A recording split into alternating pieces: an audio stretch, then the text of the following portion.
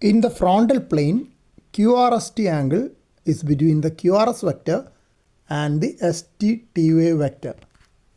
QRST angle is less than 90 degrees in females and less than 107 degrees in males.